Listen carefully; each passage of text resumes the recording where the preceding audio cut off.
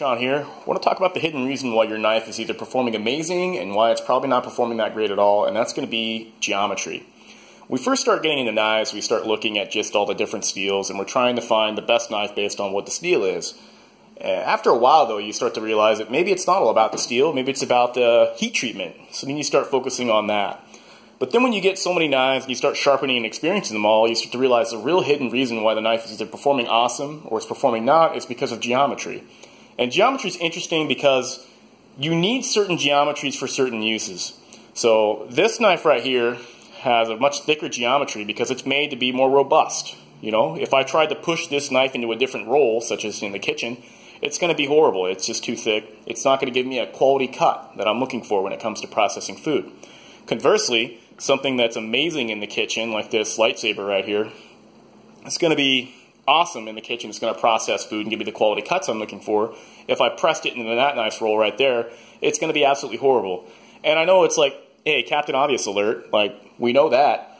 But here's something you probably didn't realize. A lot of people, when they look at geometry, they get focused on the spine thickness, how thick we are at the spine, and then how many degrees per side we are on the bevel there. So this knife right here looks like it's actually a lightsaber. But the problem is, this probably doesn't cut as good as your out-of-the-box paramilitary 2. And the reason why I say that is because I've actually sharpened this knife enough that we've decreased in height. And why that's detrimental is the fact that a knife, if you look at it, is actually a wedge. All right, knife makers are wedge makers. So you see we're thicker up here, and we're thinner down here. So as we sharpen up your knife, it starts to shrink and get thicker and thicker. So while I have probably like a 12 degree per side bevel on there, that's kind of just a consequence. I have to do that so it'll try to cut similar to how it cut out of the box, but no matter how far I drop it, it's still going to have such an abrupt change to a thicker wedge that it's never going to cut the way that it could. So just a little food for thought there. So I have a Benchmade 940, and those of you that own the Benchmade 940, you know, it's definitely an awesome knife. It's like the ultimate blue collar, like just working man's knife. Very premium though too. They're very expensive, but they're awesome blades. The problem is they're very, very thick, but they kind of have to be. They're designed for that guy that's kind of using it for like a screwdriver, this and that. There's something kind of cool about it. It's kind of like a sharpened pry bar in a way. Don't pry with it, but yeah, that's kind of what the idea they're going for. But I was never satisfied with the edge I got off this knife, and that's for a lot of Benchmades, which is why I only have one Benchmade, and mostly Spyderco's is because Spyderco focuses more on edge geometry and you know, slicier grinds over durability. So I had to go ahead and I had to regrind this blade because my bevels were just getting so huge that I just was not able to really enjoy this knife. So I've thinned that out. You can see the micro bevel I have right there. And don't focus too much on the numbers here, but I'll show you guys kind of with my digital calipers.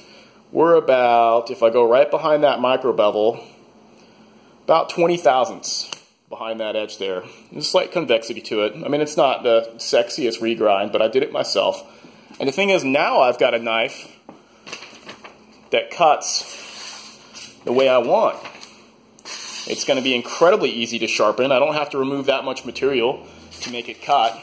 But it's never going to be as durable as it once was. Okay, it's never going to be, you know, a hard use, I guess, like it was out of the box. Now it's going to be more of a knife that I like. I'm more of a precision user. I like stuff that cuts really well and sharpens good and all that stuff. So really, I'm saying that geometry is the real hidden reason why your knife is either performing amazing and why it is performing not. But really, all that stuff is related. So you can't have a thin geometry on a knife if you don't have, you know, a good heat treatment on that blade. And, you know, there's certain steels, you know, getting back to the steel, that can basically be tougher at higher hardnesses than cheaper steels. Okay, so you can have more capabilities for thinner edge knives with steels that can take higher hardnesses but still maintain some of that stability. And then also, lastly, it depends on preference, user preference, and what the actual job of the knife is for. So if you're selecting a knife and you want like the highest performance knife for whatever task you're looking for, you got to get task specific. I can barely say that word. Task specific. You got to get very specific with your task. And then you're going to be able to juice all the performance out of a knife. Otherwise, if you try to make a knife do a variety of different things, it's not going to be good at any of that stuff. It's going to be a jack of all trades, master of none. That's kind of what the idea with a survival knife is. A survival knife is supposed to be kind of a jack of all trades, but, you know, at a consequence to the cutting quality, and it's trying to be unbreakable, this and that. But Yeah, so you just got to decide what kind of user you are. If you're somebody that's a little bit more careless with your tools, or if you're somebody that's kind of more on the precision side, you like the cutting quality and stuff like that. Speaking of one-trick ponies, that's why I have this knife on here. This is a Suba. That's a Japanese kitchen knife, and a Suba literally translates to thin blade. And so this knife right here is incredibly thin behind the edge. It's probably one of the thinnest blades I have behind an edge, besides like just a straight up razor blade. And so behind the edge there, if I come down to that micro bevel, that's reading 7/1000ths on there. And you can see, you guys have heard about that Murray Carter edge test where he tests the kind of resilience of the steel. You need a really thin knife to do that. I've seen some people talk about how, oh, you can do that test or whatnot on all knives. You really need a thin blade. Because you can see right here, that's my thumbnail kind of deforming the steel and it comes back. So what that test does is it shows you if you have the elasticity and resilience of your steel. If it's too soft, it doesn't bounce back. If it's too hard, then it just chips. So that's kind of how that test works. That test doesn't work though on thicker blades. Even something thin like your, Police 4, it's just not going to work. I'm going to get it in the light there.